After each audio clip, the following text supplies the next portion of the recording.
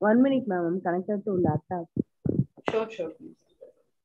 In the meantime, everybody joins in. You can check your connections and everything. Then we can start the class.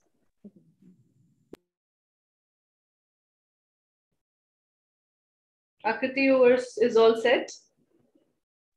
Yes, ma'am.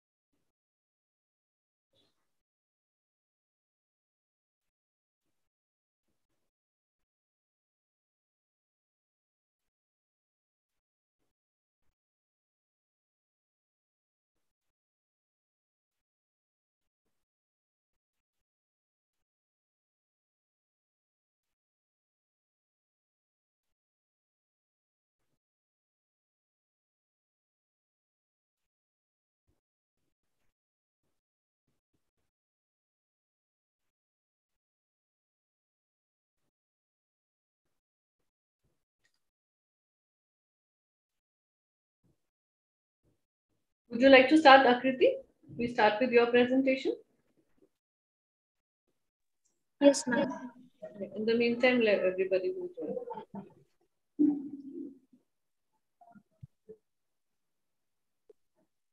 Yeah.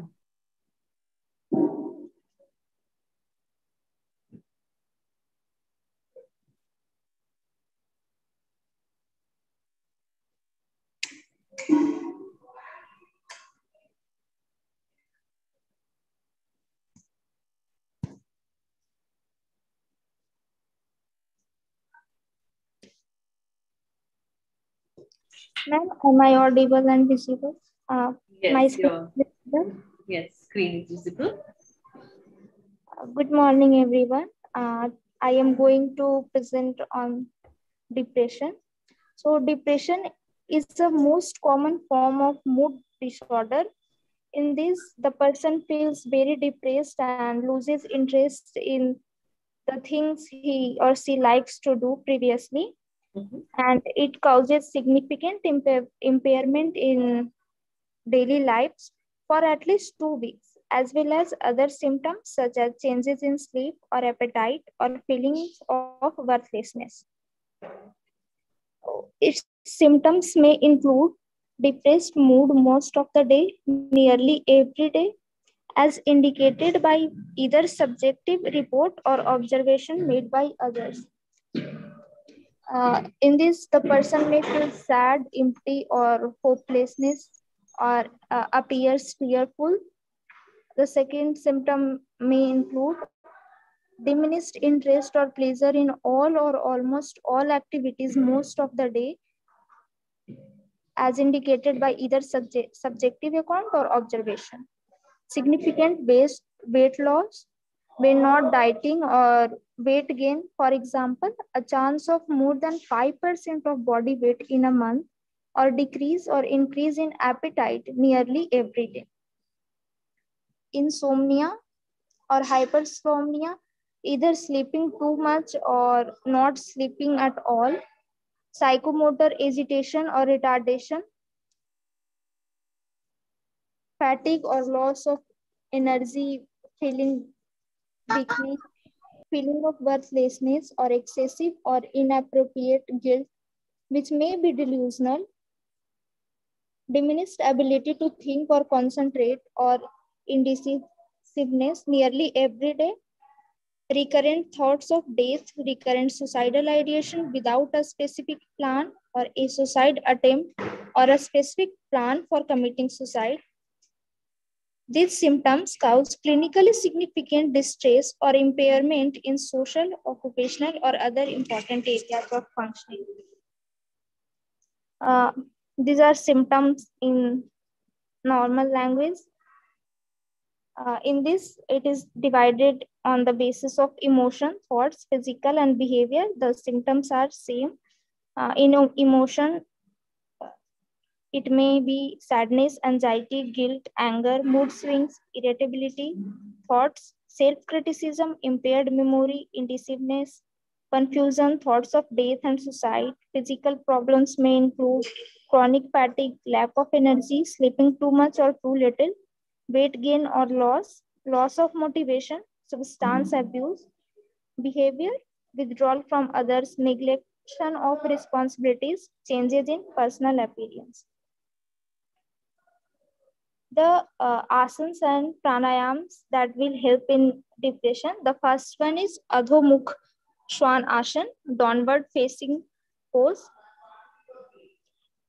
This asana energizes and rejuvenates the body, increases blood circulation to the brain, helping to boost your mood, help relieve headache, insomnia, and fatigue. Because of depression in our system, the neurotransmitter of brain gets affected. So the circulation in the brain is reduced and the minds become dull. This asana will help in that. The second one is Sishu Asana, child pose. It is deeply relaxing and it calms the nervous system, helps in reducing stress and anxiety.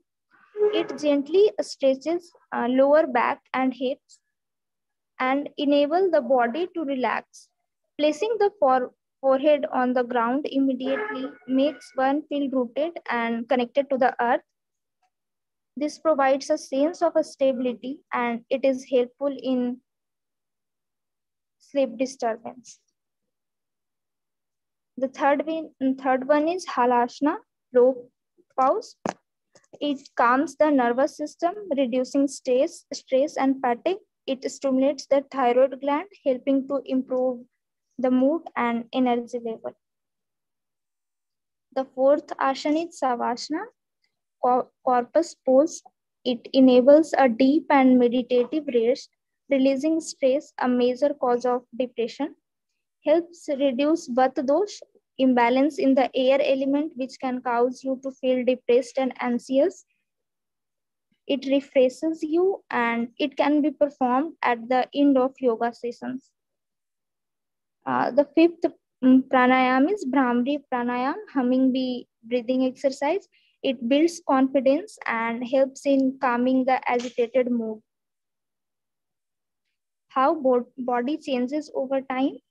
So in yoga, asanas and pranayams helps bring a person into the present moment and allows them to clear their mind. Controlled, focused movements also help in strengthen the body-mind connection. It also increases the heart rate variability or changes in time between heartbeats by increasing the relaxation response over the stress response in the body.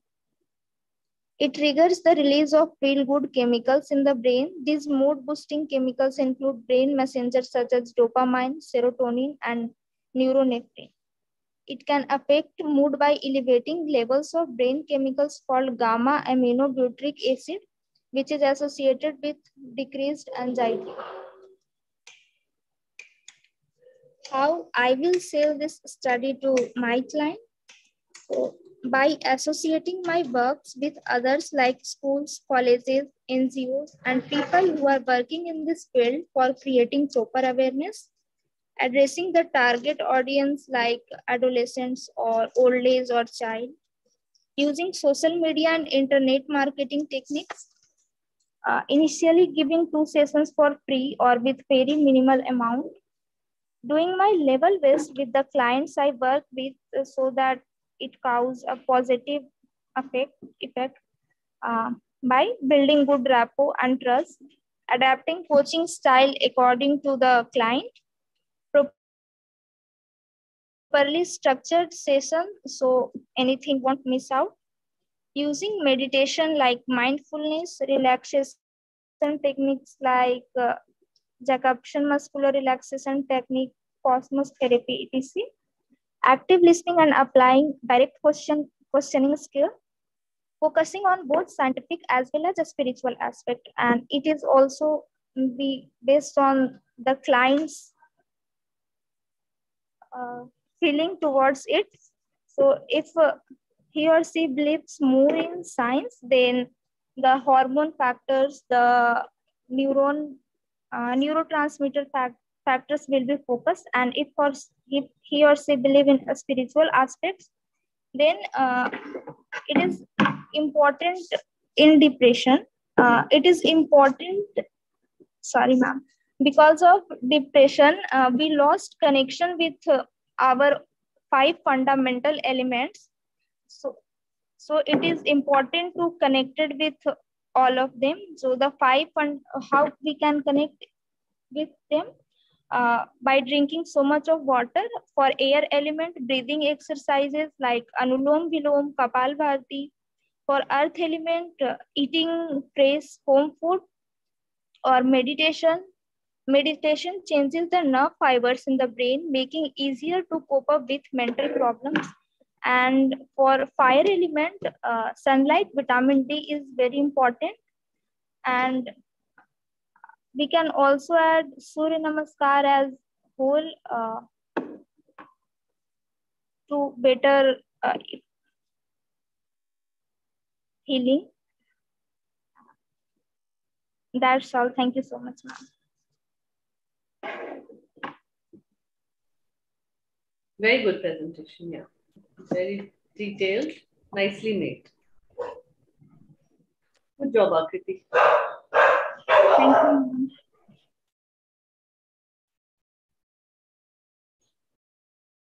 Ma'am. Yes, please, Sati. You can share your screen. Share Yeah, my screen. Yes, ma'am. I'm usually on mute because my dogs are barking, so I don't want to disturb the class. Okay. Yeah, just please carry on. Yes, ma'am.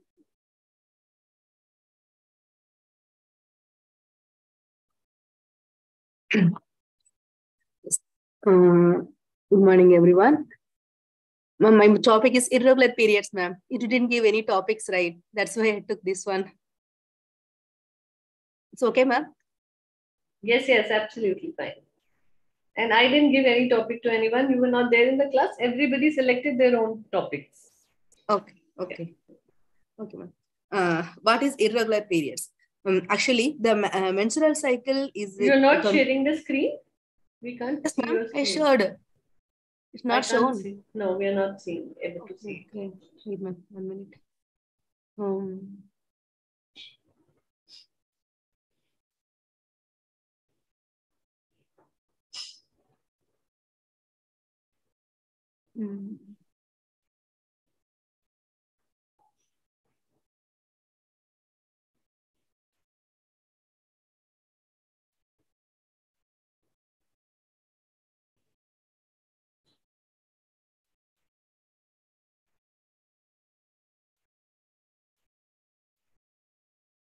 Okay, ma'am? Yes, now it is visible. Okay, thank you, ma'am. Then what are the irregular periods? Actually, the menstrual cycle is 28 days for most of the women, but it can range some from 21 to 38 days. This is caused irregular periods. Then what are the following changes observed in the cycle indicate irregular menstruation. A cycle having a length that exceeds 38 days, 35 days. Then the absence of periods for 90 days without confirmed pregnancy, and having a period more often than every 21 days. Then unusually heavy bleeding during the period. Then the periods last more than a week. Then bleeding or spotting in between periods. Then the too much cramps or pain in the period. This kind of causes in the irregular periods. Then research on the disease. Her pregnancy time and breastfeeding time, it's caused irregular periods. Then the hormonal imbalance. The imbalance of the segregation of hormones is different. No, the two kinds of hormones are there in the women's, estrogen and progesterone. These kinds of something interrupts in the natural flow of the hormones. Where period may change the dates. That is hormonal imbalance. Then the polycystic ovary syndrome. This kind of syndrome this kind of syndrome that causes the irregular periods. Then the uncontrolled diabetes, the too much of diabetes, high or low, this is cause the irregular periods. Then the faulty diet, then the lifestyle, irregular sleep and irregular diets, junk food and all, we have talked, that kind of cause. Then uterine fibroids, then weight issues, some organ more weight or underweight. This may cause the irregular periods. The thyroid problem, too much of thyroid or less segregation of thyroid hormones. Then too much exercise. Some people do too much of exercise, that kind of issues. And menopause in ladies, 48 years more than women have the this one menopause, that kind of time. Then because this may will lead to irregular periods. Then what asanas and pranayama are helpful? Actually, maximum this is kind of asanas. It's cure in the irregular periods. First one is Tadasana. It's a palm tree pose. This ender spine. This we should do this Tadasana. The ender spine is stretched and the spinal nerves are loosened. This asana develops physical and mental imbalance. Then Bhavana Muktasana. Bhavana Muktasana yoga pose, this benefits is the massage the digestive organs and very effective in removing wind and helping with the constipation. It also gives you relief from indigestion during the menstruational cycle. Then the Sarvangasana yoga pose. The Sarvangasana helps in the smooth blood supply to the organs in the upper part of the body, such as the eyes, heart, and face, thyroid roots of the thyroid, and the roots of the spinal nerves and the brain. The circulatory congestion is relieved and the hormonal flow of freely into the blood. So it also treats menstrual related pains. Then Dhanurasana, bow yoga pose. This helps to improve digestion by stimulating gastric segregations. For example, liver, abdominal organs, muscles are massaged in this yoga pose. It is recommended for the management of diabetes, menstrual disorders, and neck pain. Then Nadi Shodhana, the alternative nozzle breath. It may get the extra oxygen in our body and the blood purified of toxins. This pranayam increases the vitality and elevates the anxiety and lowers stress levels. Nadi means channel and the flow of energy, and Shodhana means the purification. Then the Shavasana. The Shavasana relaxes the body and the mind. It should be practiced before sleeping. This is also helpful in reducing discomfort during the menstruation. Then other one is Brahmari, the humming bee breath. This may also cause the irregular periods. Then Ujjayi is the victorious breath. Then Kapalapati, butterfly pose. In fact, during the menstruational time, we do the butterfly pose. It is relieves our cramps. Back pain also. Then how body changes in the overall time. This is not more harmful. 1 minute.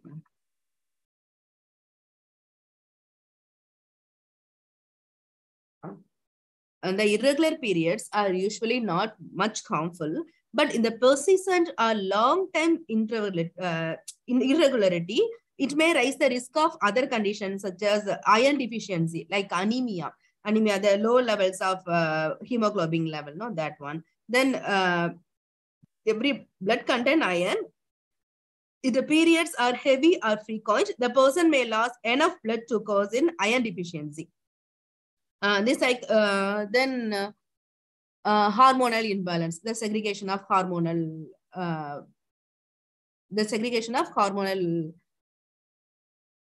hormones. Then weight gain. Some people in the irregular periods, they are more weight gains. Then it may cause it's not the infertility, but it does not always affect infertility. In fact, plenty of women with irregular menstrual cycles get pregnant, but this time may take it some harder for you to get the pregnancy.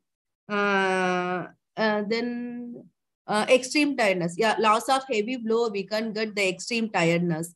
This kind of changes in our body during the irregular periods.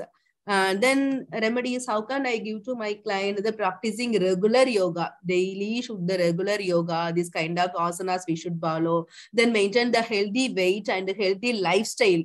Eat healthy foods, healthy fruits and all, daily take vitamin C and all. Then the coriander leaf, fennel seeds, pineapple, then the spices, ginger tea. These kind of remedies I will give to my client. Thank you, ma'am. Thank you so much. Okay, ma'am. Very good. Thank you, ma'am. Thank The you so much. presentation, just try and show with some pictures, it makes the presentation look more attractive. Yeah. Ma'am, you already told no, only 4 or 5 slides is enough. That's why I took only 5 slides. No, 5 slides are good and very crisp. I really like it.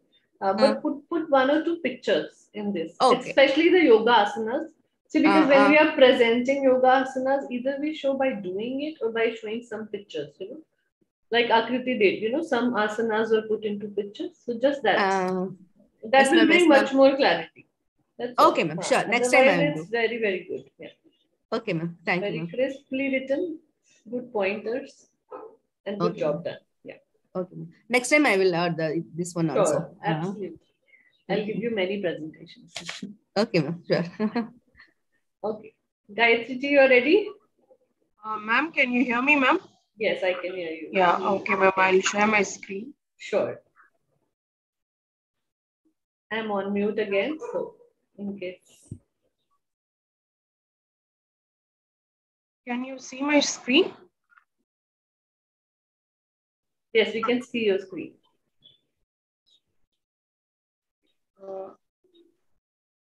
You can put it on slideshow. Yeah, very nice. Our page is looking very good. Okay. So my topic is postpartum depression in women. So yeah, so this is a synopsis of my assignment. Like first one is research on the disease or problem. Then what are the asanas and pranayama that are helpful, and how body changes over time, and how will you sell the study to your clients? So first topic, subdivision is research on the disease or problem. So postpartum depression, PPD, it is a type of depression that every women and men suffer after having a baby birth. And this depression is most commonly experienced and affected in women more than in men. And as you all know, that being a first-time parent is as exciting, and it is also the same. At the same time, it is also a worrying experience that you have to encounter a lot of postpartum depression and mood swings and anxiety and all those kind of negative emotions also. So some of the symptoms which include are like extreme sadness, loneliness, severe mood swings, frequent crying spells. So these are some of the common, postpartum depression symptoms. And during this period of time, people also experience hormonal, physical, emotional, financial, and social changes, especially after having a baby. Especially when like before having a baby, you are like very independent on your choices and in the lifestyle that you're living, and you do not take into the worry of anybody, like whether to raise them or to provide something for your family or something. I mean, your decisions and your actions may be like independent, but after having a baby, you will feel like every action and every decision that you make in your life is going to be connected with your kid, with your baby. So that these are some of the emotional changes which happen during postpartum depression. Okay. So what are the types of postpartum depressions? The common types. So there are three types here. First one is postpartum blues or baby blues, postpartum depression, and the third one is postpartum psychosis. So postpartum blues or baby blues are like a very common depression type, which affects nearly 50 to 75% of the women after delivery. So this includes like frequent and prolonged bouts of crying with for no apparent reason or sadness or anxiety. So there is no reason for a woman to cry after delivery, but they keep doing that because of postpartum blues. And this usually happens within the first week, like 1 to 4 days after the delivery. And this condition will subside within few weeks after your delivery procedure is over. Next one is postpartum depression. So this is the very most common type of depression experienced by most people. And it is far more a serious condition than a baby blue. So it is a little severe when compared to baby blue type of depression. And this usually, like um, includes symptoms like frequent crying, irritability, exhaustion, and inability to take care of your child. And it will range from mild to severe. And it may happen within a week of delivery, and it will gradually grow within like 1 or 2 years. Like within 1 to 2 years after having a baby, you will feel a lot of depression, anxiety, mood swings, and irritation. You will feel like you're incapable of taking care of another living being, and whether whatever you're doing is right or wrong, you'll be in a confusion state. And this symptom will last for several months, and treatment usually includes psychotherapy and antidepressants in this case. Now, the third type is a little more a severe condition, and it may also lead to like life-threatening decisions, which is like postpartum psychosis. So, it is an extremely severe form of postpartum depression and requires emergency medical attention. This condition is relatively rare, affecting only 1 in 1,000 people after delivery. So, as it says, so the symptoms generally include agitation, a lot of confusions, feelings of hopelessness and shame, insomnia, paranoid thoughts, delusions, hallucinations, hyperactivity, rapid speech, or mania, like mental health issues. So yeah, now let us see the elaborate symptoms of each of the depression types. So for postpartum blues or baby blues, you will experience mood swing, anxiety, sadness, irritability, feeling overwhelmed, crying, reduced concentration, appetite problems, and trouble in sleeping. Whereas in postpartum depression, you will also feel mood swings, excessive crying, and the self withdrawal from your friends and family, inability to sleep, a lot of fatigue. You will experience a lot of high and lows in your emotions. Either you'll be extremely excited or you'll be like totally depressed and down. Feeling of guilt, hopelessness, and irritability and anger. Sometimes even recurrent thoughts of death and suicide can also happen in postpartum depression case. Um, Another interesting symptom is like thoughts of harming yourself or your baby. So this is one symptom which you can experience during a postpartum depression phase. And now in postpartum psychosis, you will experience confusion, disorientation, obsessive.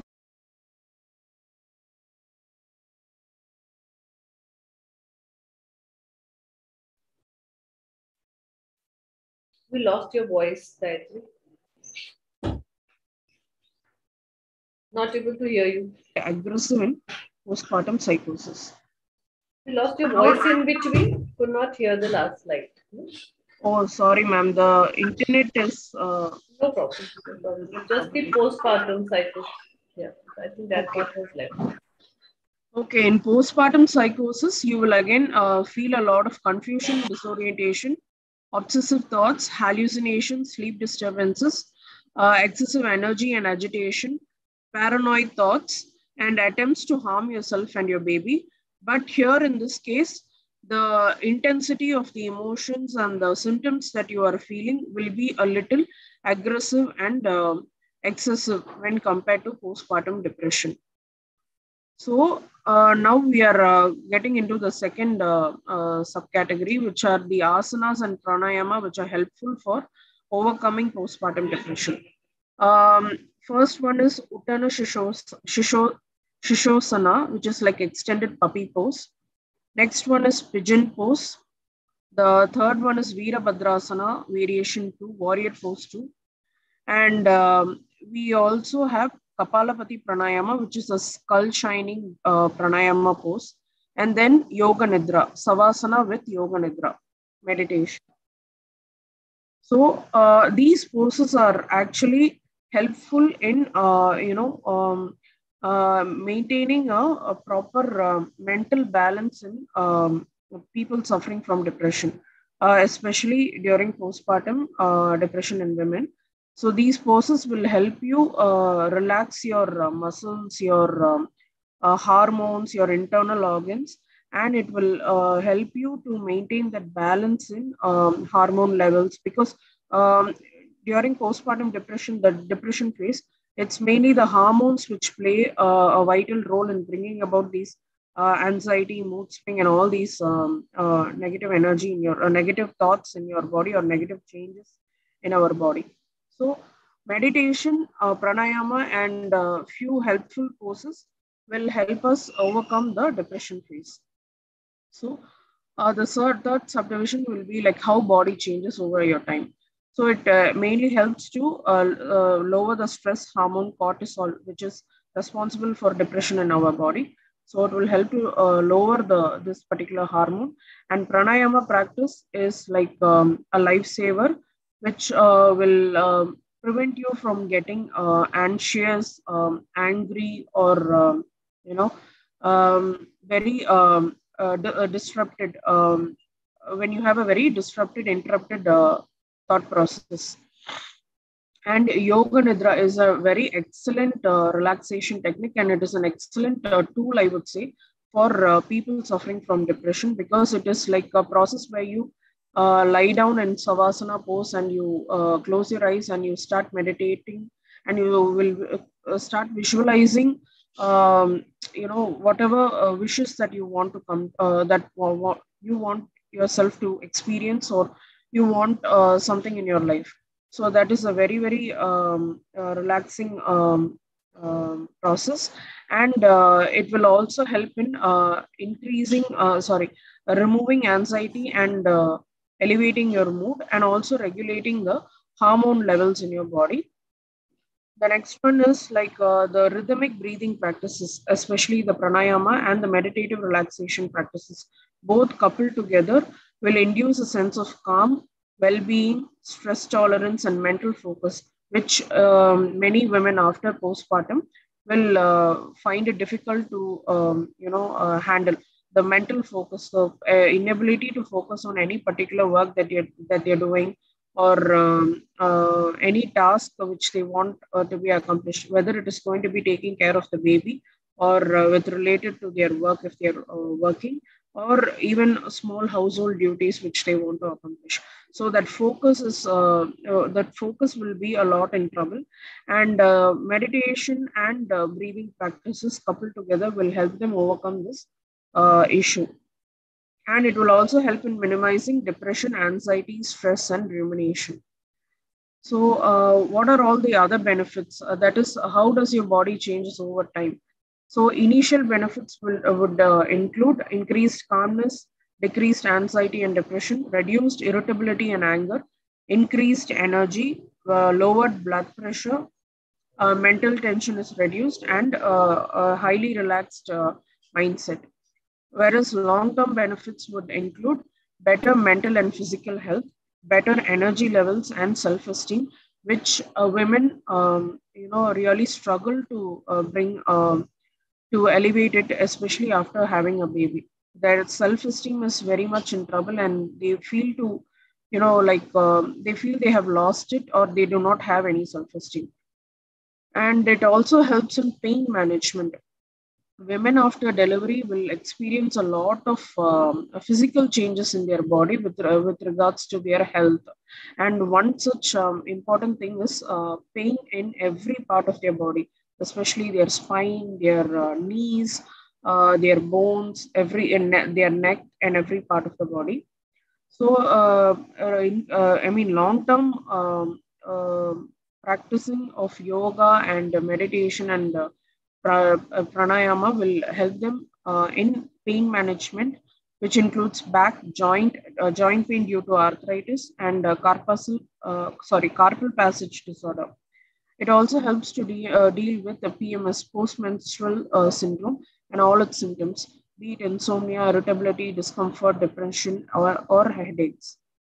It also boosts metabolism, helps manage weight better, tones the body, improves sleep cycle.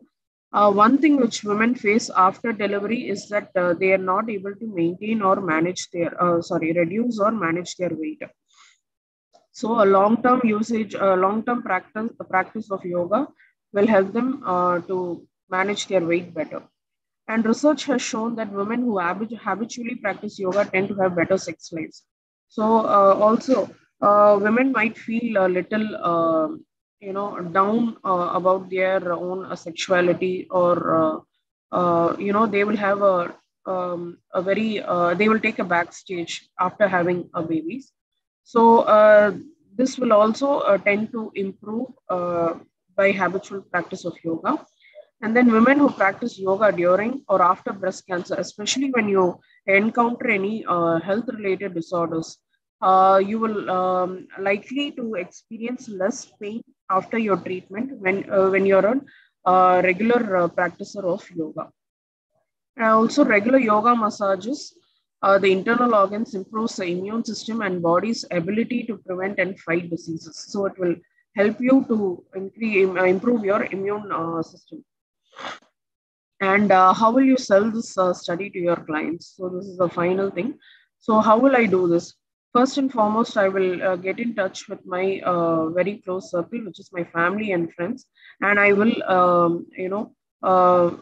explain to them about whatever I'm going to do, and invite them to join my journey. Like if anyone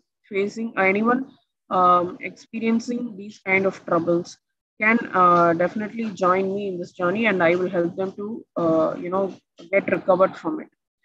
Next one is going to be community groups. For example, now I'm staying in an apartment, and here we have an enclosed community here.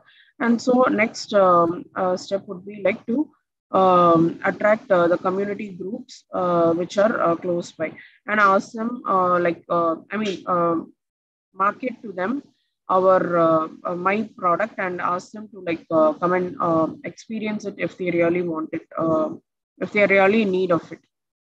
Next one is through social media like Facebook, Instagram, WhatsApp, and Twitter.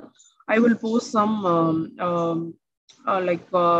the therapy sessions that I'm going to be giving, or the coaching session that I'm going to be giving. And if anyone is interested, they can come and attend it. Fourth one is going to be free classes where people can experience what they're going to be getting it. They can have a glimpse of what is going to happen in the due course. And if they are okay and comfortable with it, then they can continue with the process. So one or two free classes can be provided. The fifth one is going to be to explain to them about all the benefits that one can attain through the practice.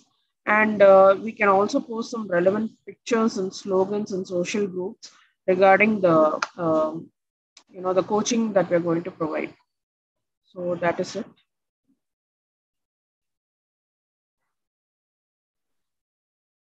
Very well done.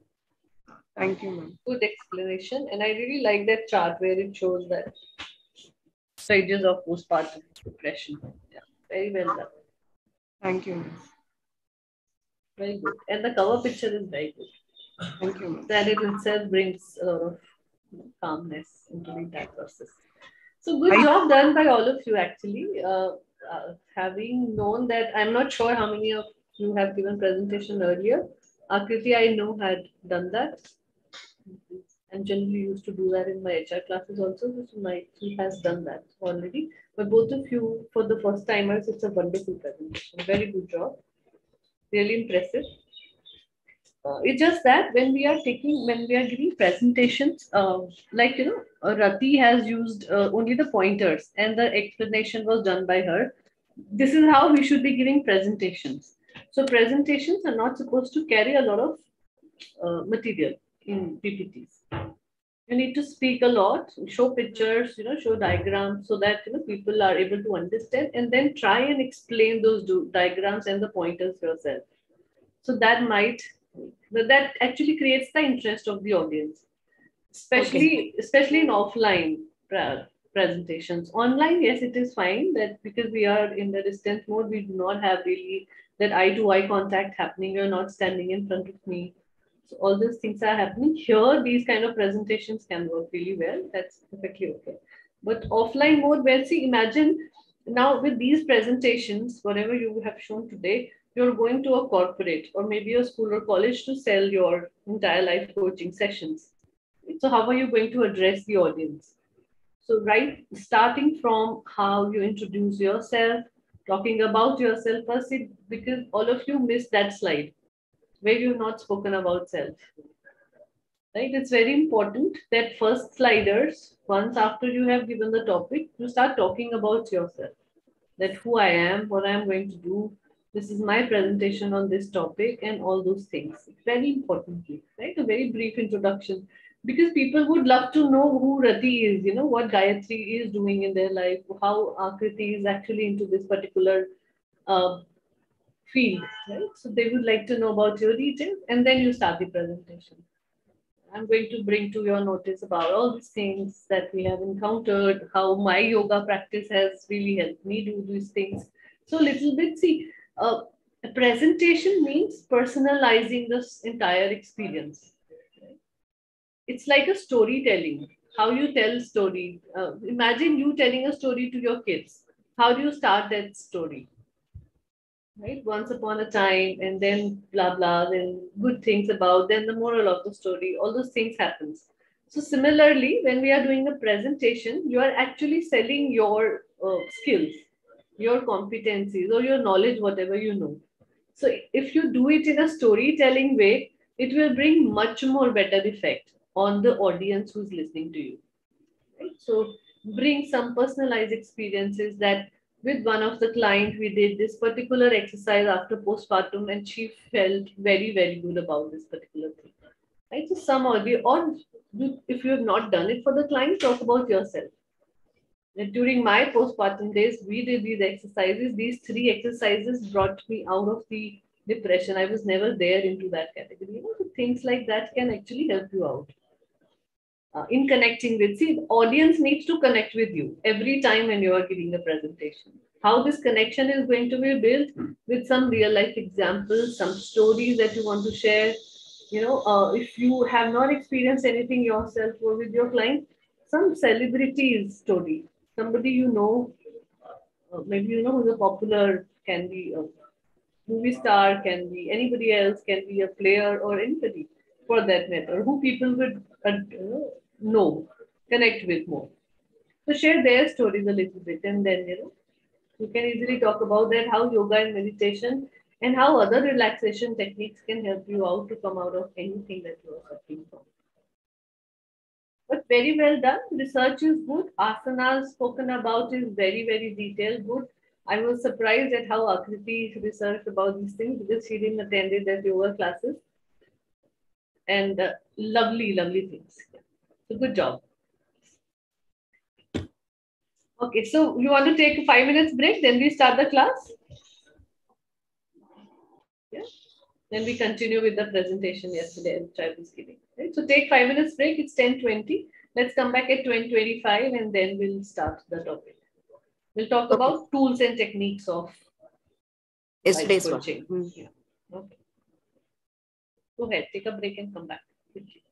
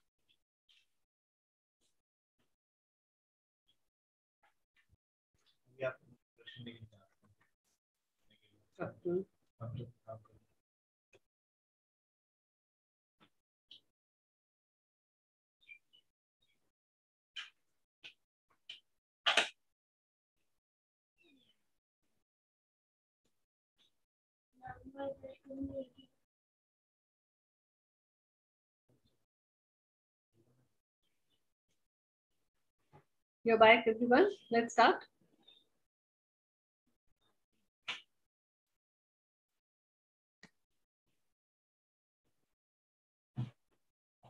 Okay.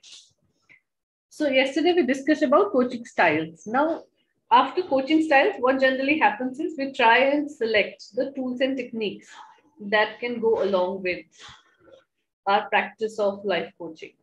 So, like we were discussing yesterday when Gayatri was asking this question, that what kind of tools and techniques are generally utilized by maximum life coaches, not necessarily pertaining to whether we are doing yoga or meditation or just relaxation techniques. There can be different tools and techniques that can brought in into the entire experience of giving help or as a coach. So coaching tool is basically something that you use any tool that you can use in your coaching practice.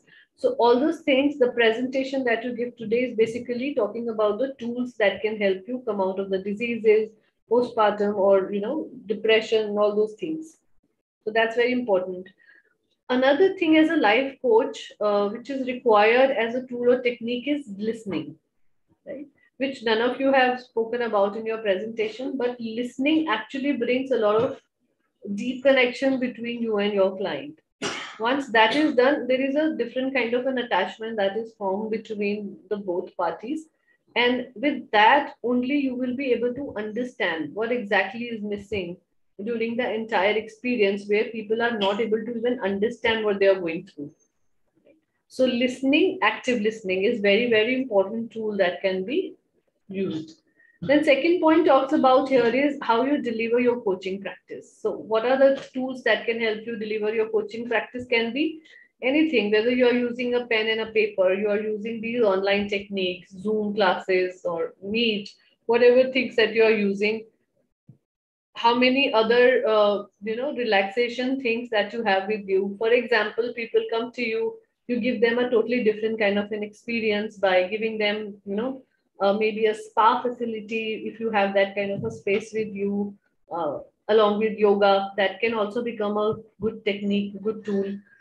So similarly, these kind of things, anything that brings a very beautiful experience to your client, and depending upon your own budget and the facility that you have, what kind of things you can bring in can become the tool for giving coaching practices.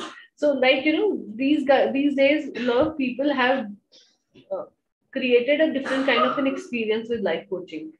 So people who call themselves wellness coach. So what they do is, generally wellness coach helps them in losing their weight of the clients, right? Losing their weight, instilling that kind of a thing where people can take care of their bodies really well. Especially, a lot of women, it's a very good point that Gayatri has written in a presentation, that women, as a woman, we were never told how to enjoy sex in our life. We generally have been, it's a taboo talking about sex with females. And most of the women don't even know how to use different kind of things, how they can make their body really happy, especially after giving childbirth, because the body gets into so many changes. There are so many physical marks and stretch marks, cesarean marks, all those things happens in your body that you stop loving your body. So that sexual experience is not about having sex with anybody else, but also enjoying the experience in your own body and loving whatever you have. So those feelings have to be included, those things can be included. And for that, what kind of tools and techniques that you can use, right? So maybe, giving them body positivity lectures, body positive images, body positive spa feelings. So all these things can be included in your coaching practice as a coach, if it can be possible. So similarly, there are different kind of things that can be used. So let's talk about coaching techniques now. So there are different techniques through which you can get to know your clients a little bit more, Once you get to know what are you going to do those things, do with that knowledge that you have acquired, how are you going to provide them solutions, what kind of techniques that can be included into the entire procedure. So let's talk about them one by one. So number one is motivational interviewing. So let me ask you this question first. What do you think that what motivational interviewing can be?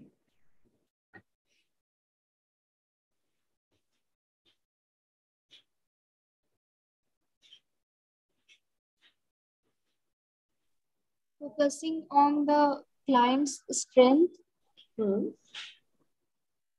so that we can use his or her strength or passion or hobbies to cope up with problems. Okay. Prati, Gayatri, what do you think what motivational interviewing can be? Like you can ask them what is their interest in, and what is something like that is stopping them from achieving that interest, and then in what kind of ways they need the motivation to in order to achieve it. Something like that. Okay. What are the strengths and what are the strengths? Our strength is okay. We exploit that. Strength is fine. So suppose now, one of you, let's see a mock session, right? So suppose I come to you and I say that I need your services as a life coach, right? I am going through, say, a stress level, very high stress level.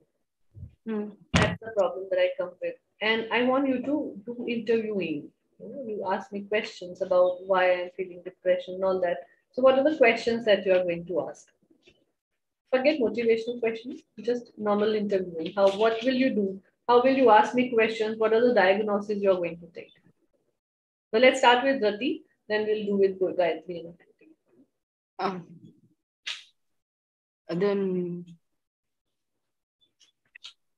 think about it. What are the questions that you can ask somebody?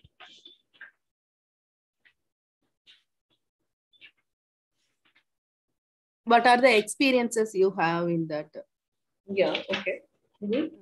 What are the experiences? What else? Then what are the advantages? And if there any problem, how can overcome that problem? Overcome that problem. Okay. Overcome that problems. Okay.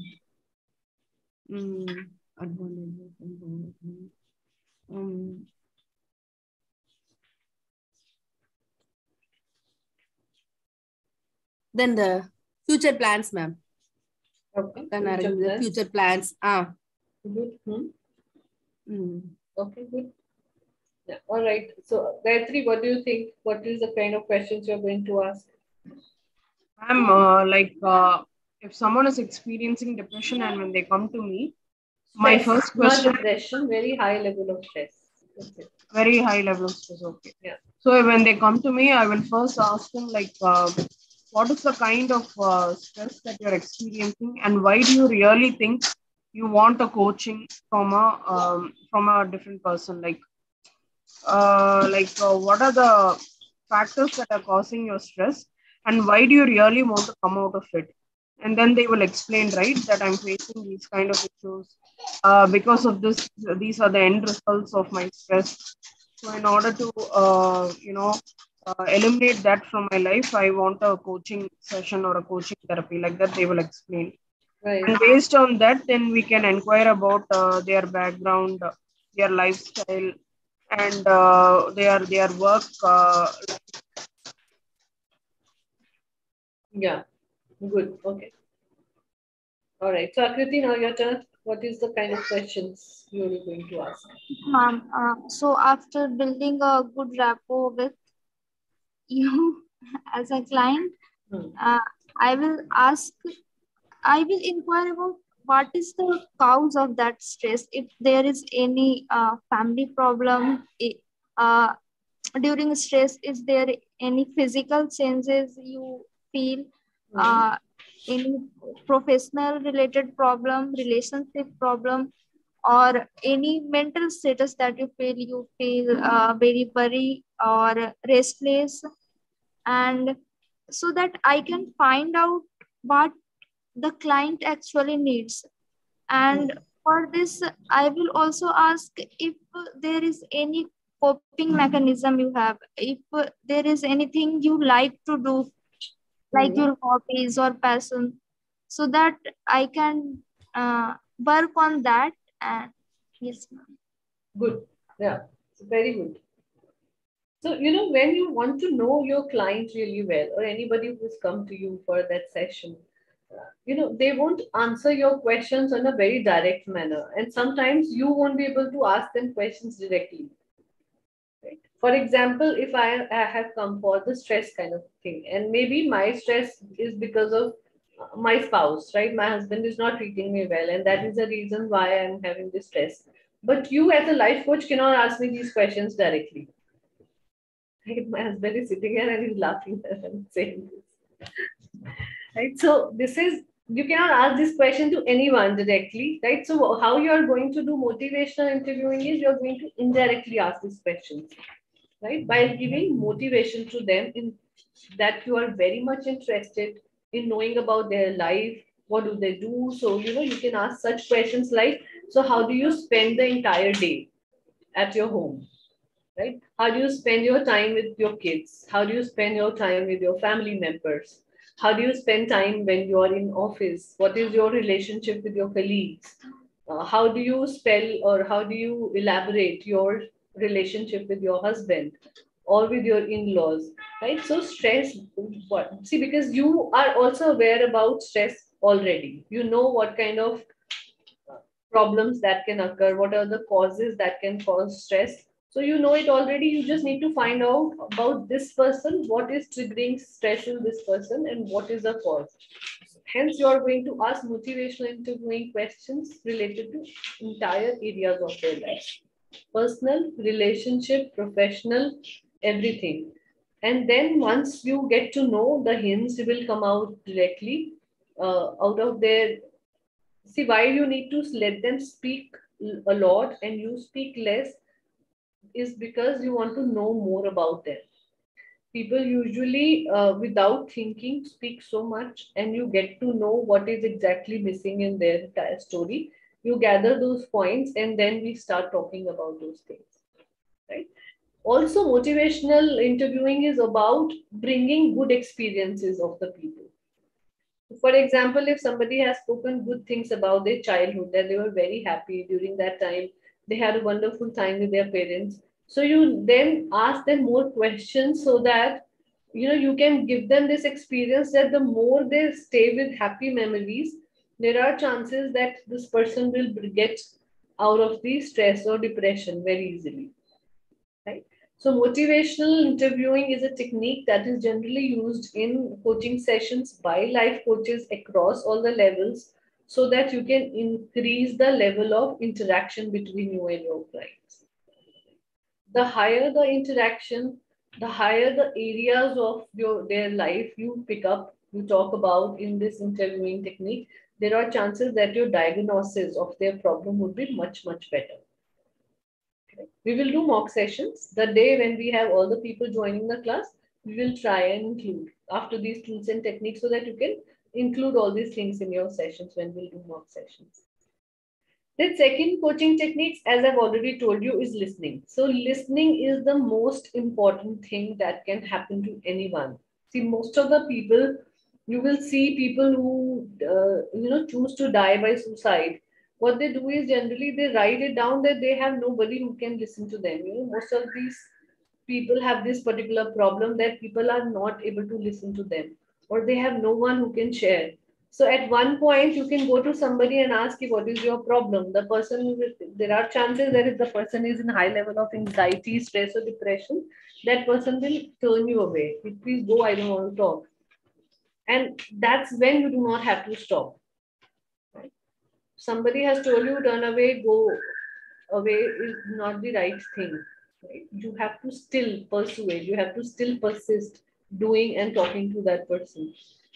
till the level, and it's not just as a life coach, it is for everyone you have in your family, in your friends. You feel that the person has suddenly changed. There are symptoms that you can see. That person has secluded themselves. They are not laughing anymore. And the highest, level of problematic thing is basically that most patients of depression do not show any sign of depression till the time they reach that suicide level. Right? They are still laughing with their friends and family sometimes. It is in very extreme cases when the person gets secluded and they do not want to participate in day-to-day activities. But in most cases, they are very happy. They look happy to other people. They talk nicely, or they dress up nicely. All these things happen. And suddenly the person then, take up this step of losing out on their lives. So it's very important that whenever you pick up those symptoms anywhere, just give them time, listen to them. Because most of the time, venting out is so important. You have something in your brain, you have something in your mind, you have stored it for so long, you just want to take it out. And most people who go through depression or bipolar mental symptoms, they do not even know the reason why something is happening, because it's not in their control, right? Something is having something, some activity is happening in brain. They have lost control over it. So it's very important that we, as a life coach, bring their control back into their lives. Good thing is to start with very, very mild, very beautiful relaxation and meditation techniques. Take them for the walks. Do your sessions while you're having walk. It's getting to know them a little bit more. But when you do such kind of things, or maybe do these kind of therapies, have that kind of an experience where people are enjoying your company. Take them for a coffee, take them out, bring that kind of things in their life so that you can just listen to them first of all. Right? So that's one of the important techniques. Third technique we use in coaching, also technique, and it's also skill that is required in life coaching. We also talked about it, is collaboration. Right? Collaboration, people generally believe that collaboration is something where, the interaction is really happening good between two people, the client and you. But it does not really collaboration. Collaboration is something where both the parties are equally involved into the entire process. Generally, what happens is that, life coaches feel that they know all the things and they start giving the solutions without getting the collaboration and cooperation of the other party. Right? Instead of they listening more, they talk more, they tell more. They are into that habit that I have the solution, let me talk more, I'll start giving you solutions right away. But that's not the case. Life coaching is about less talking and listening to things more, giving the solutions only at the right time when you know the entire story really well.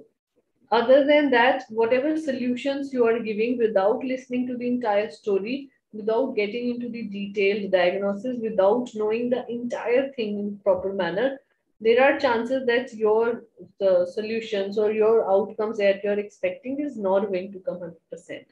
So it's very important that you get to know the person really, really well, get involved into the entire process, collaborate, take their feedback on time to time basis that, okay, I gave you this asana to perform. How did you feel about this asana? What was your experience? So, this is when the person will be completely into the sessions with you.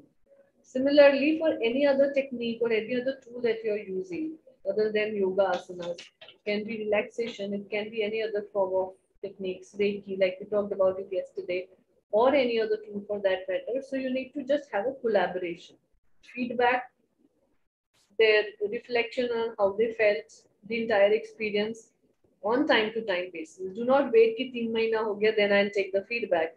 It's very important that in every session you take the feedback and know their experiences of, because when they speak about their experiences, when they share their feedback about anything that you have given them as a solution, that means they have tried to do this.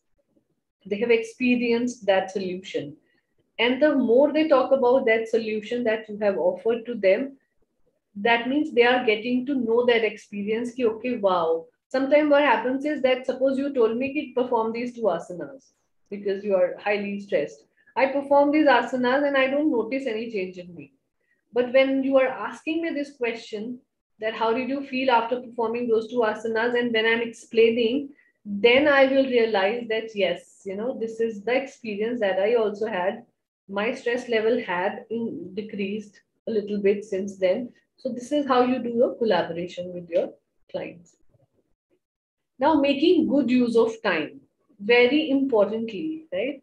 You are spending 45, 50 minutes. Generally the sessions are going to last that much only.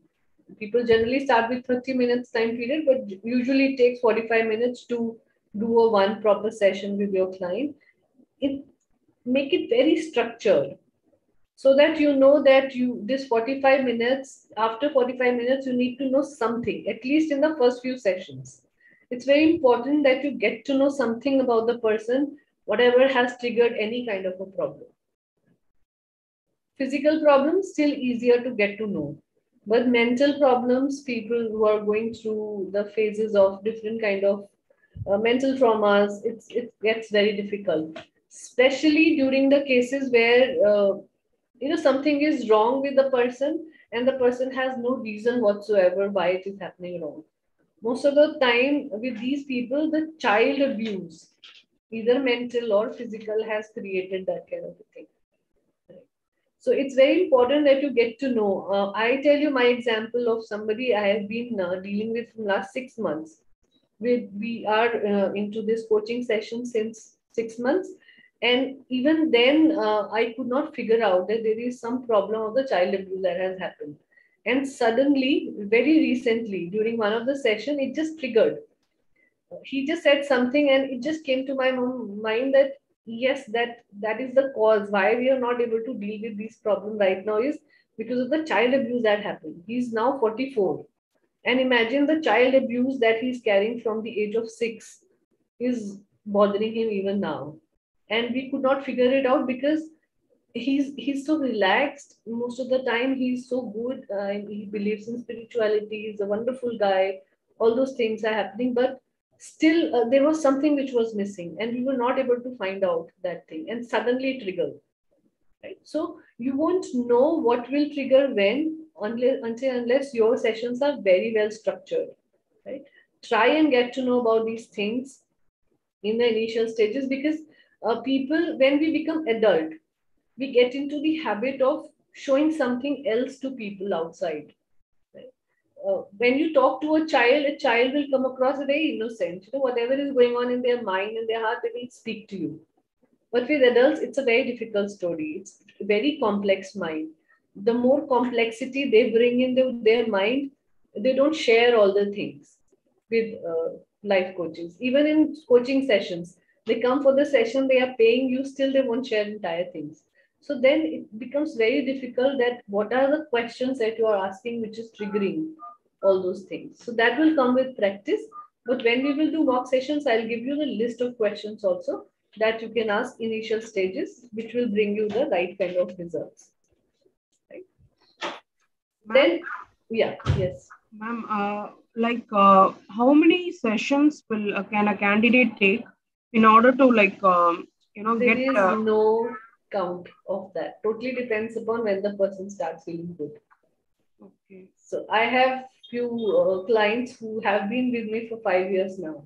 Not because they want to do the sessions, it's just that they love talking. They come back, do some relaxation techniques, some meditation techniques, and then go away. Right? So because in the initial few sessions, they felt very good about the entire experience, hence they kept coming back for something. So there is one person who does it twice a year, that's all, but he does every year. He'll come and he'll say that these 2 time periods I'll have to come back, I'll do this meditation, I'll do this coaching technique, and then we do that. So totally depends upon your relationship. I generally don't break my relationship with any of the clients. Generally, usually. They are either on the WhatsApp, they are either mailing me or calling sometimes just to know how are you, and that's all. So total experiences, see, when people get to know that your whole idea is not just to earn money out of them, but to help them totally, truly. That's when people are attached to you for the entire lifetime. Trust me. And that will happen with most of the clients.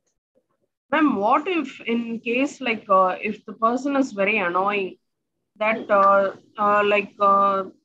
like they might have a problem in their life, Also, they want to like annoy someone. I mean, if the life coach, for example, I'm telling, like for example, a man, he's like constantly calling you, and if he wants to constantly talk to you. So how to handle those kind of things? See, be very firm that you cannot answer their calls all the time. Very, very firm.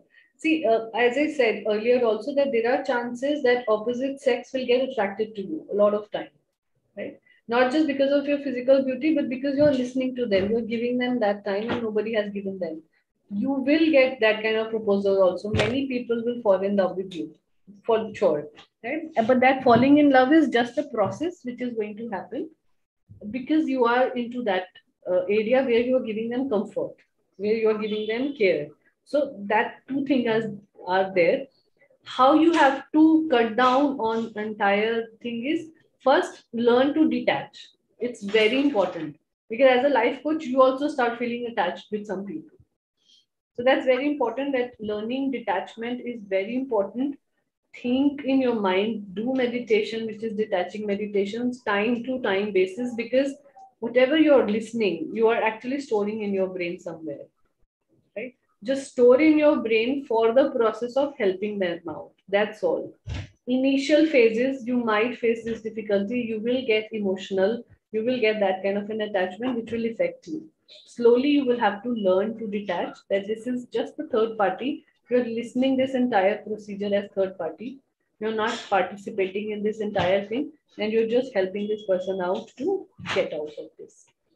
Second thing is be very, very firm that you are handling them as a life coach and you are giving them just 45 minutes of your day. That's all. The sessions are already structured in advance. We get to know unless there is some emergency that they are feeling suicidal or they have that problem which is going on or something they really need to talk to you. Just then you can give them extra time. Other than that, it's very important that being firm, not you cannot be rude, but yes, you can be a little aggressive and you can show them your firmness that you're not interested in their life. But some people might get confused between that softness which we are like showing to them. That is like we We're want not to showing listen. them softness. See, we are soft people. We are sensitive people. That's why we are life coach, right? Somewhere, this particular what do you call it trait of our personality that we are caregivers, that we love to talk to people, we help them, is yes an advantage as well as a disadvantage also. But in your mind, that clarity has to come that you are not going to get attached to anyone, right? Like You are just helping them. as you told, like when we want to detach ourselves from them, Yeah. what if they find it like very rude or this person is like even if they find rude, what is the harm? See, your job is to take care of their problems, whatever they have come to you. If they find you rude or aggressive, sometimes it's okay. Don't feel, as I said, don't feel attached to the entire process. And feeling attached to the process that you know that you are there to help them, and for what reasons you are going to help them. Whatever they are feeling about you is not your problem. The result and outcome that you want is that this person will come out of this particular thing, whatever they are facing. Whether it is depression, whether it is stress, whether it is diabetes, anything for that matter, you're just helping them come out of it, and that's the only goal you have. Correct? Once we are clear about our objective and goal, we will work towards that. How the other person is taking it is not your problem. It becomes our problem when we start getting attached. And the moment you know that you have started to get attached to that person, it can be of any sex. It can be a female for a female also. It can be a male for you also. It can be an elderly, older people also.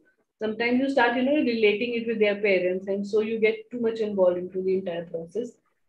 It can be a kid also. So anyone for that matter, you know that your outcome is this. You don't want to get attached to this person because see, psychologists, life coaches, and personal coaches, they face this thing very, very often.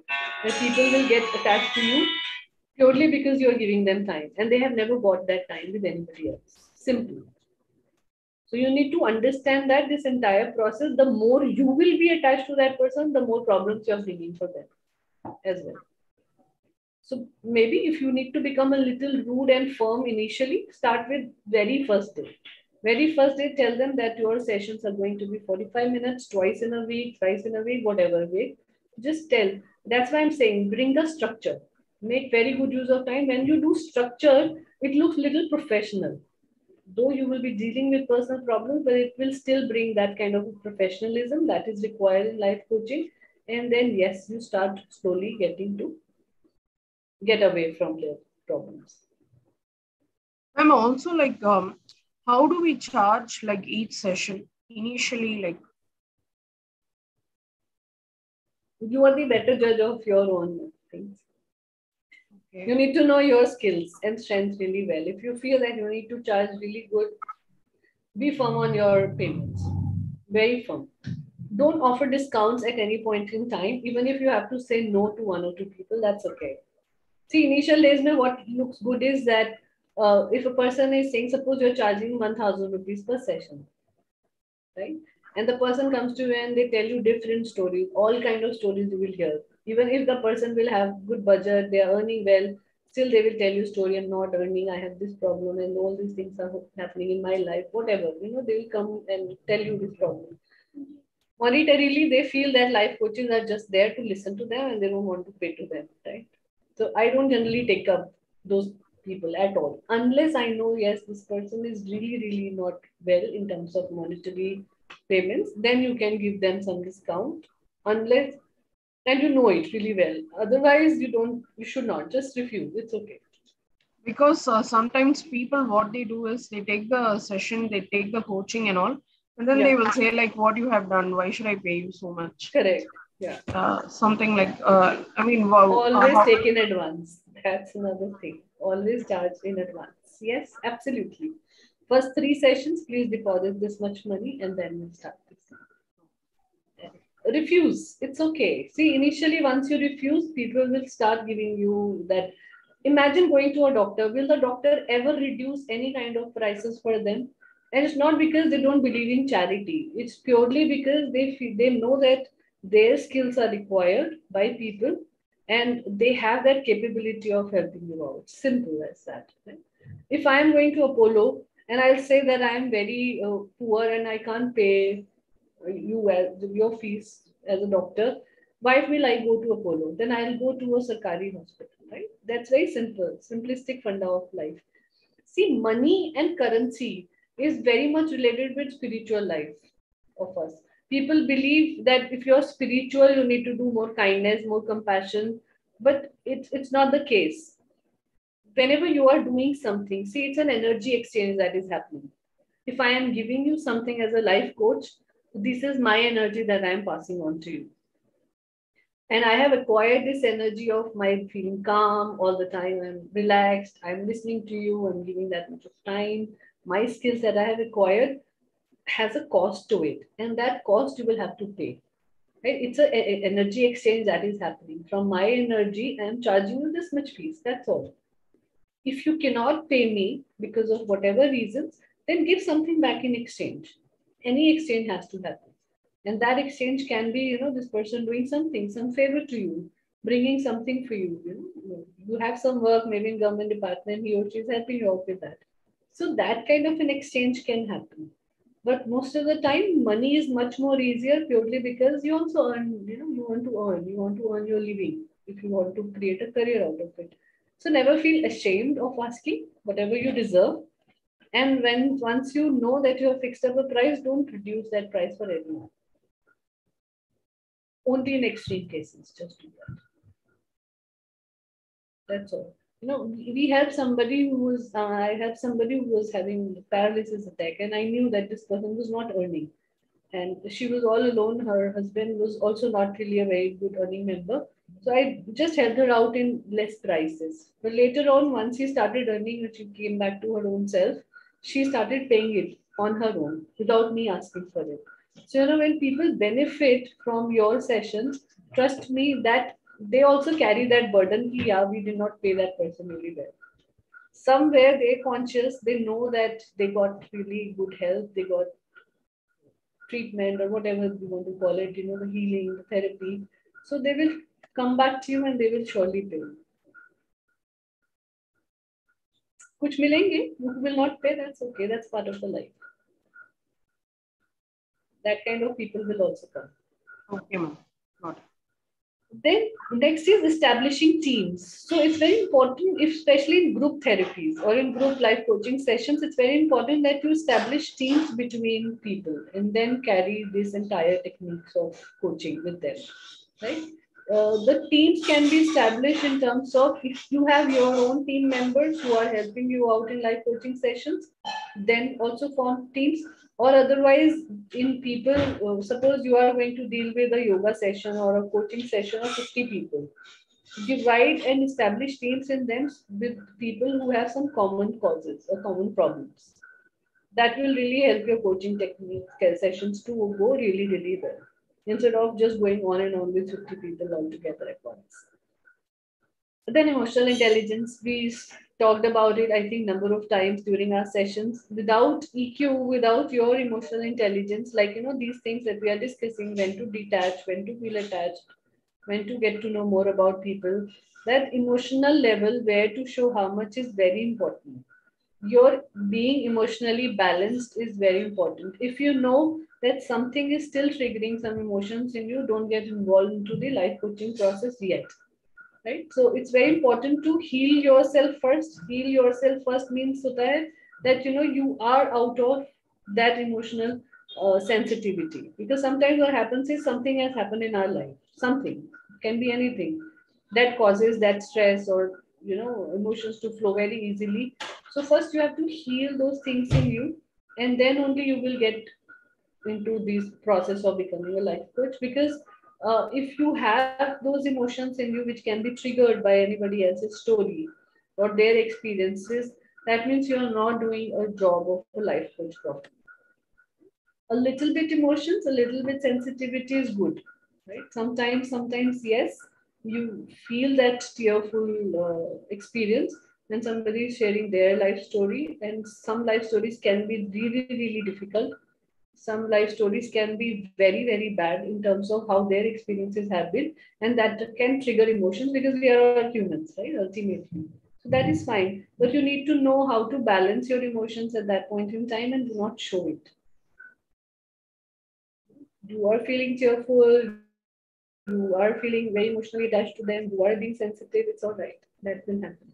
Go to toilet, take a break, go and refresh yourself and come back and then start the session. Right? Online it gets really easy, but offline session when somebody is just sitting next to you and they start sharing their story and you feel tearful or you have that tears in your eyes, it gets little difficult. Right? So just try and break the session, then do something else, take a break or do something and then again start the session. So emotional intelligence is all about balancing your emotion at what time. And balance your emotions is not just sensitive areas, but also sometimes people can trigger anger in us also. You can feel aggressive, you can feel very angry. Somebody can be really, really persistent about something. They can ask you one question over and over again, keep repeating that same thing over and over again, and that can trigger different emotions in you. You can feel angry, you can feel aggressiveness, you feel like shutting the entire person down. So things will happen. That is by emotional intelligence. That you stay at your own place. You are in control. Always show that you are in charge of this entire section. And communication, obviously, communication is really good when you are communicating with the other party. It's very important that your communication levels happens on a very, very good. Whether it is written communication that you're writing down the pointers that somebody is sharing with you, whether it is your verbal communication, the communication level has to happen on that base.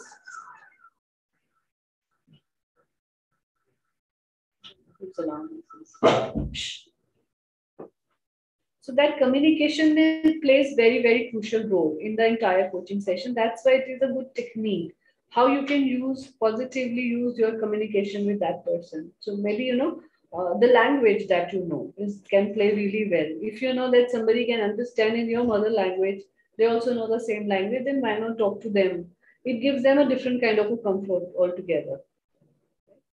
Usually people when come to you, some people really love to talk in English. They just keep talking English, and then you also have to play that kind of a role, make them understand those things. Also, going down to their level and communicating is very important. going down to their level in the sense, not just the language part or how good they speak English or Hindi or any other language, but also maturity level in communication. Some people are not mature when they talk. They still look very childish when they talk, or they do not really have that skill of uh, capability of, what do you call it, defining what their problem is. So you have to go down to their level, ask them this kind of questions, trigger things where they can communicate really well, make the entire process look very simple as possible. So because different kind of people you will deal with. Some people are really, really good in terms of they know what is the problem, they'll come to you, tell you entire thing, and that's all. Some people, because of heavy baggage of emotions, won't be able to even explain themselves really well. So for them, generally the sessions take a lot of time. 1, 2, 3. Your patience will going to play a crucial role. Then smart goals. So we talked about that thing. So setting smart goals is very important technique. Very important. You can use smart goals as a technique. You can use clear as a technique. Anyone, the goal setting techniques that we spoke about in the first 2 sessions. But goals has to be kept very clear. You need to be very clearer about your goals, what you need to achieve. And the similar thing you need to pass on to the person, that these are the 5 things we are going to do once these sessions are over. So slowly that person also gets to know that with these life coaching sessions, I am going to achieve this much. Most life coaches fail purely because they do not do goal setting with their clients. Right? They feel, or they just tell them that you are going to come out of your problem. That's it. But how and when you are going to come out of your problem, you cannot guarantee that, because one person can take 2 months time, one person can take an entire year. But once you start having those goals, these goals will help you and the other person identify, yes, that I am on the right path.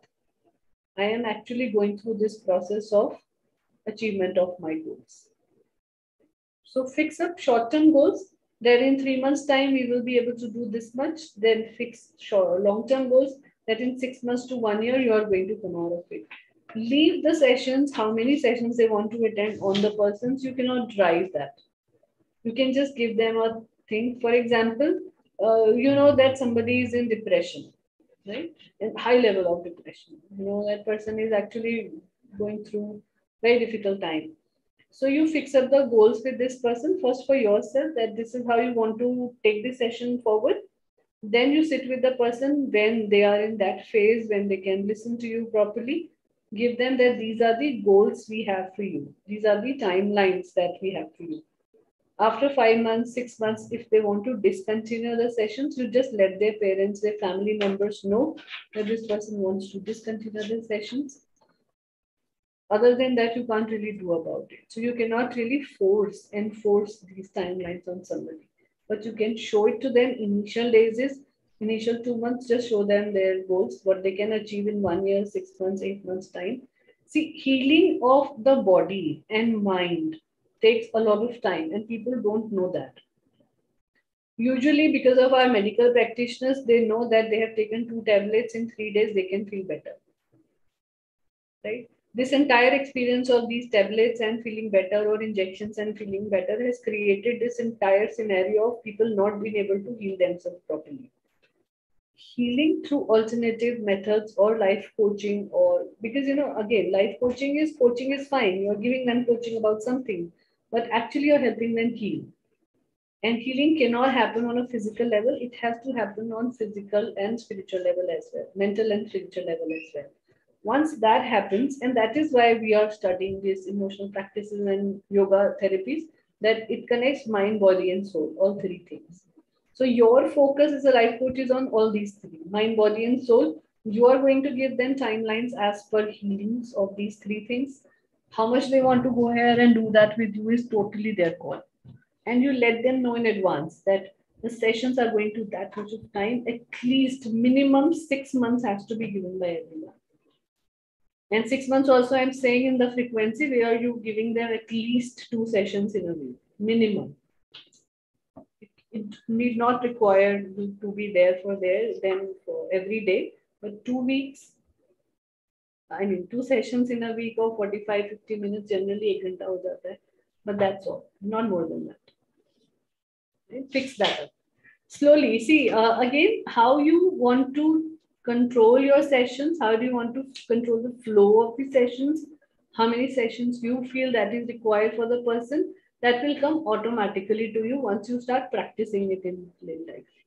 Initial days, you will have to experiment with some people, right? Giving them more time, sometimes less time, totally depending upon the problems they are facing. Once you know what pace you can handle the case, see, because I am speaking right now because I have practiced it for 6 years. So I don't know initial days how and why I did this.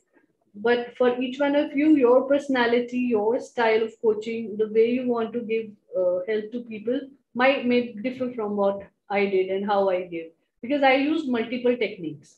You know, I use Reiki also, I use meditation techniques also, I use yoga also. So for different kind of people, I use different techniques. So hence my pace was very different. With your techniques, you need to find out what pace you can go on with people, how much time you need to give in order to give them these kind of things. So that's very important. So once you get to know about that, helping with SMART goals, you will be able to achieve all that. But please do goal setting and objective setting very, very clearly for yourself. Because otherwise it will remain very unstructured.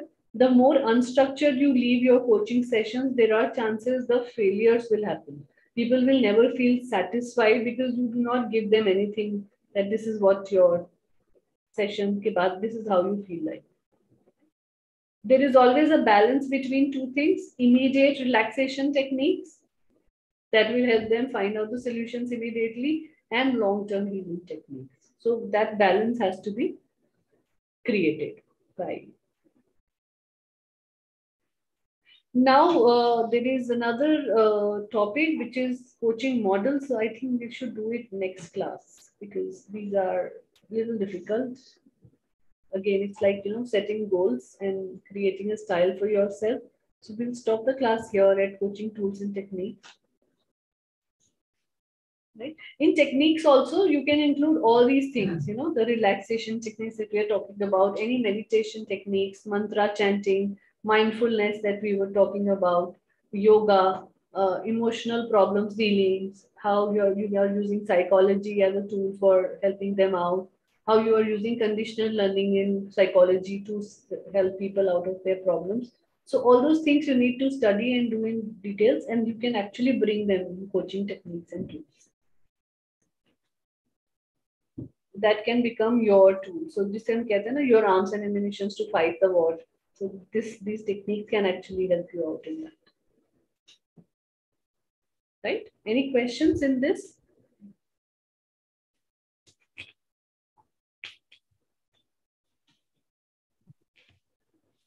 No, ma'am. No questions, Akriti? Understood well? No. What are the techniques you have studied in psychology right now?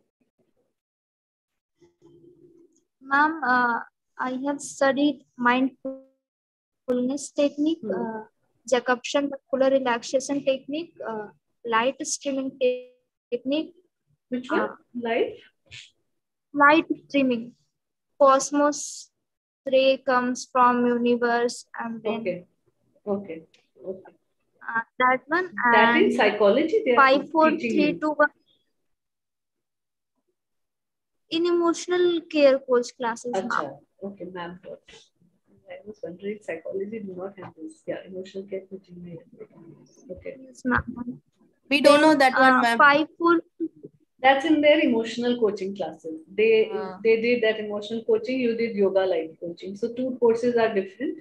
The life coaching part is common in both, but in emotional care coaching, they tell you about how to deal with emotions of people, the stress level, anxiety level that is coming out of emotions.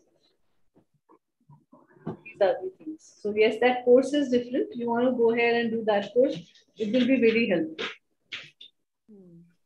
In both the courses combination, I was actually telling this to sir that, you know, if we can combine both the courses, give them some yoga and meditation, then some emotional care coaching, and then life coaching. So these three we can combine and then start. Right? Because Usha ma'am, who takes this emotional care coaching, is a psychologist, very renowned psychologist herself. So she has studied that things. So when you learn from somebody who is a psychologist, then obviously you will learn things about how to do emotional care coaching. Kavita ma'am has already told you about asanas and all, you can use that.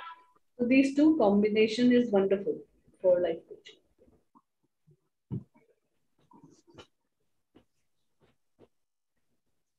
Yeah, so good. Okay. Nice.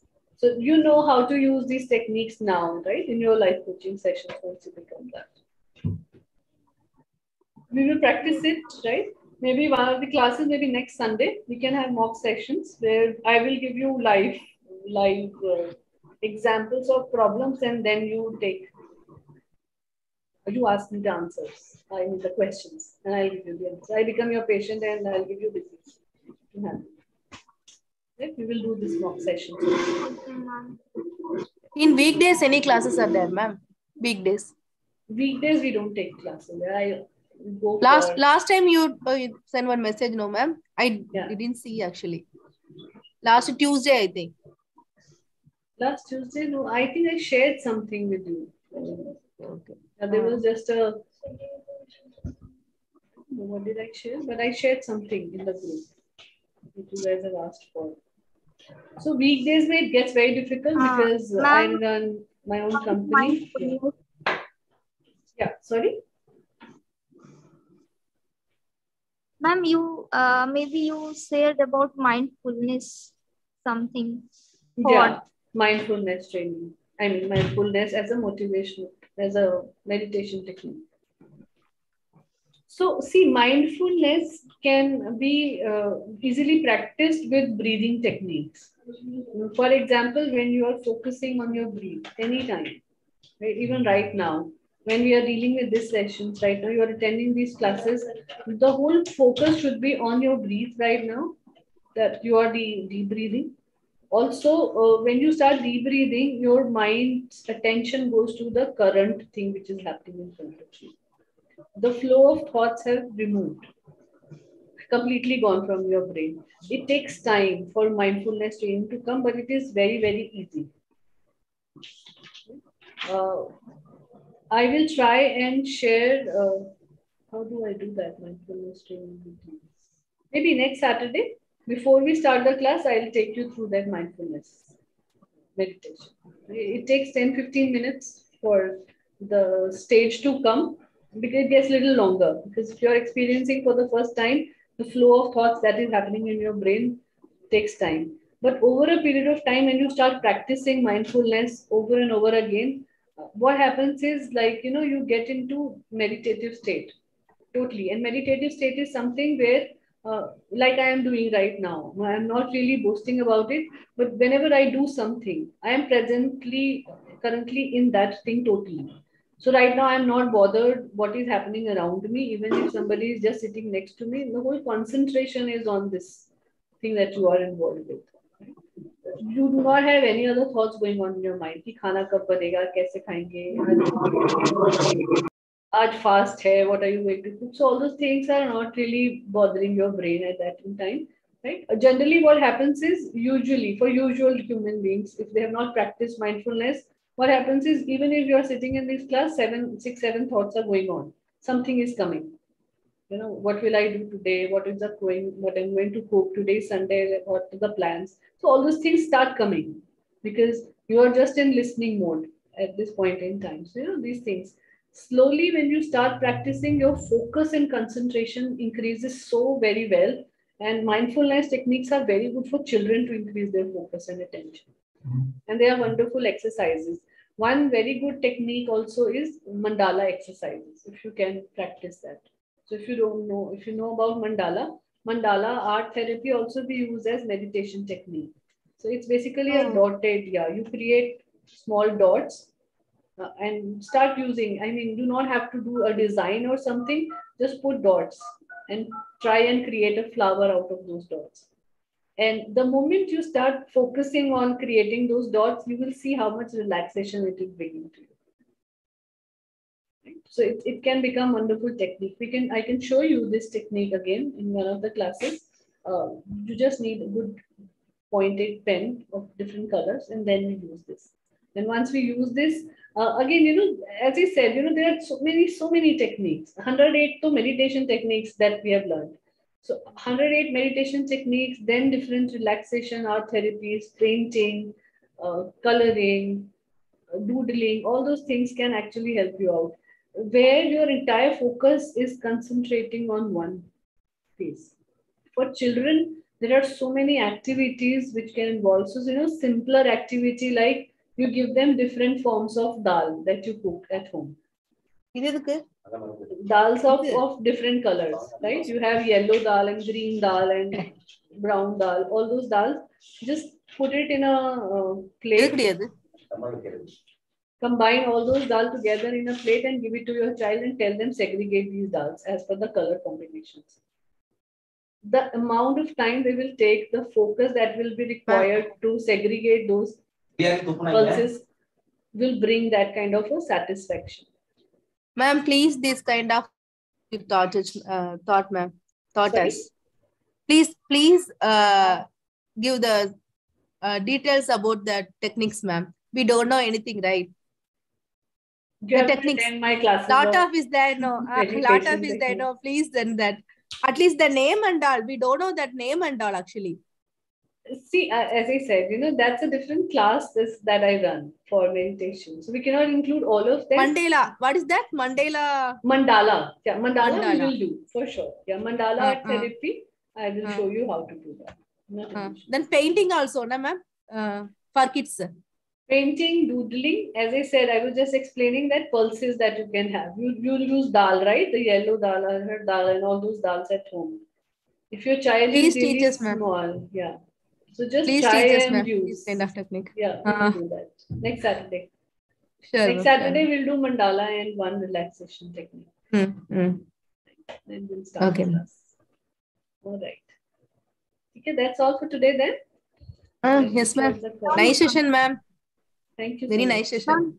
Can we share our PPTs in group so that we can I'll share the PPTs. I'm so sorry. Even last week I could not do that. I'm just sharing it right away. Ma'am, your PPT also and Rati ma'am and Gayatri ma'ams also, so that we can all have that crisp knowledge about. You should have about different techniques, different problems. Yeah. Please share your PPTs in group for everybody else to see. That would be wonderful. Okay. Just sharing Thank you so much, sessions. Yeah. Thank you so much, everyone.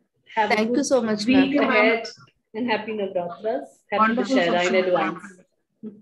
Yes, ma'am. Thank you, ma'am. See you on Saturday. Happy Sunday. Happy Sunday, ma'am. Bye. Happy entire week in Dussehra. Thank you, ma'am. Thank you. Bye-bye. Bye, ma'am. Happy Navaratri Puja, ma'am. Yeah. Happy Navaratri, ma'am. Yeah.